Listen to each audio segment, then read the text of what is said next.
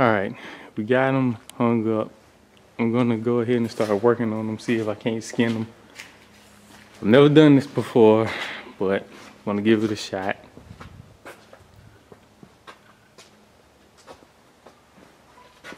Let me get started. Alright, we're making some progress. Slowly but surely. Like I say, I've never cleaned one before, never skinned one, any of this.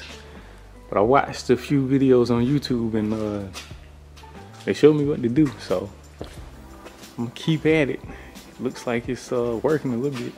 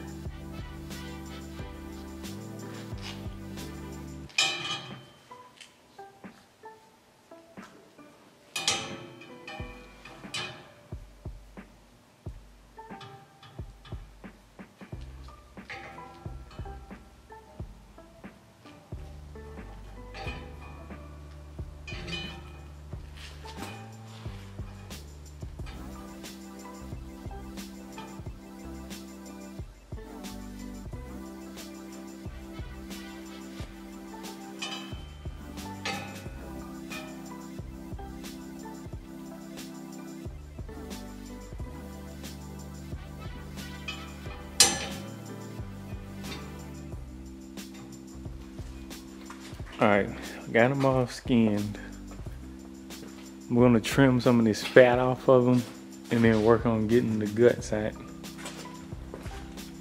This is my first time ever skinning anything, so I think I did a okay job to say it's my first time doing it. I messed up on the tail. I didn't have a tail scraper or whatever you call that tool. I didn't have one of those. So I messed the tail up, but I think I did pretty good with getting the skin off. You guys can see right here, here's the pelt. And it looks pretty good. I'm probably gonna roll this up, throw it in the freezer, take it to my taxidermist and see if he can't tan it for me. But I messed up on one of the eyes. I think I cut it a little too much. But I got the nose and everything off pretty good. The bottom lip I probably could have did a better job on. But I think that's okay. It says my first time doing it. So let me go ahead and roll that up, throw it in the freezer, and we'll work on cleaning the rest of this coon.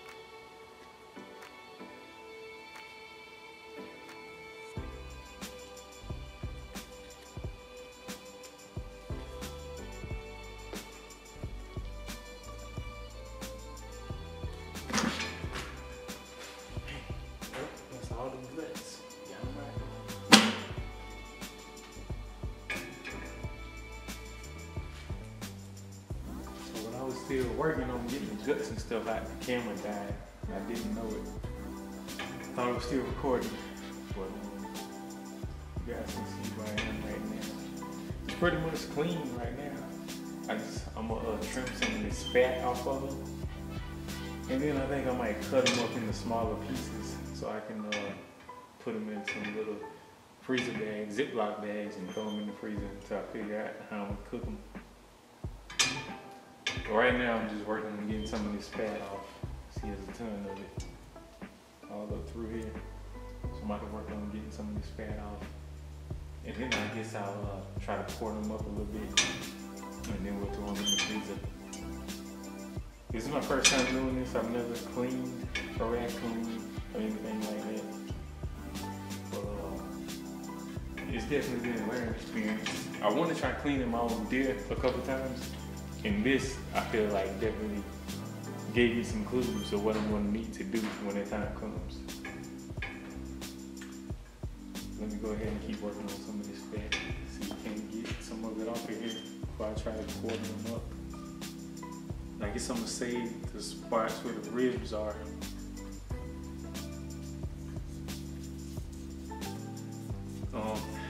No clue how I'm going to cook them yet. I talked to a couple different people.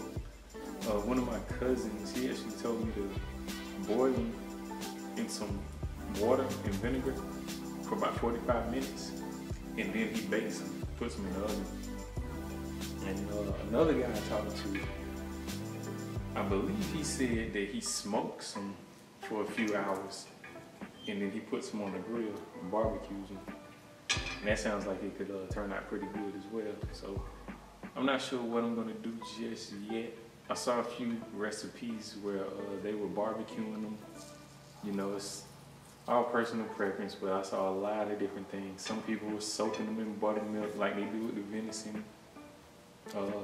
Like my cousin, he said he boiled his in water and vinegar for 45 minutes to an hour before he actually even cooks it, and then he bakes them. So no clue what I'm gonna do yet.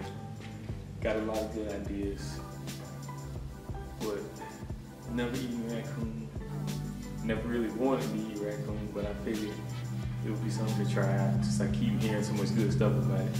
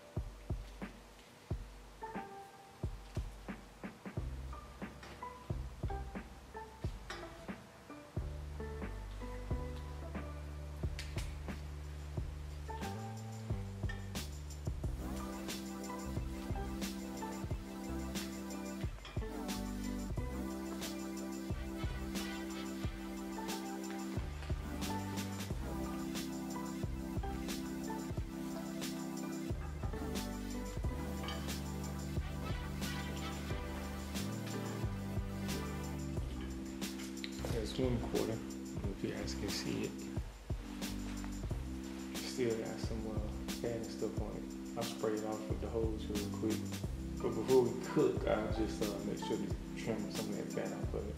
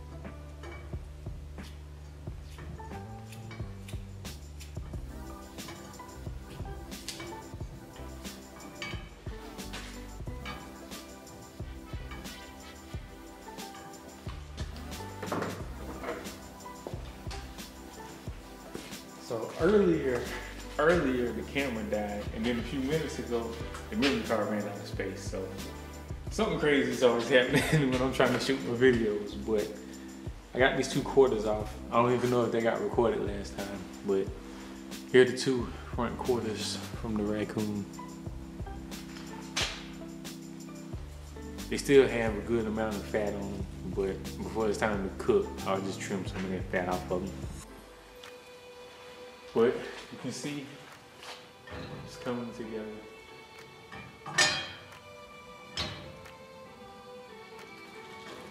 Let me get back to working on it. 2 front quarters.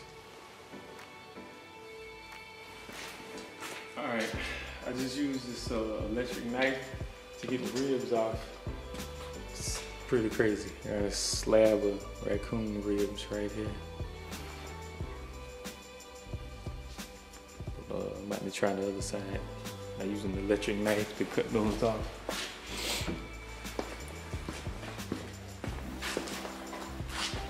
I'm not sure if this is the best tool for the job, but it did what I needed to do.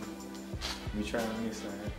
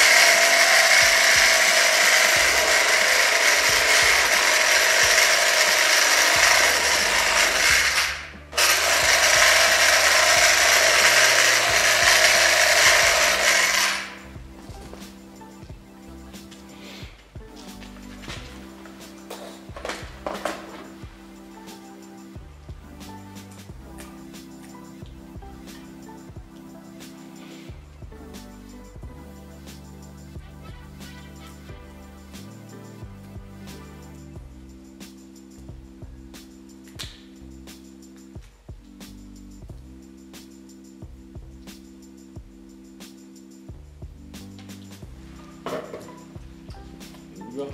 Still the slab. The Raccoon ribs. I'm gonna work on getting those back 2 quarters off.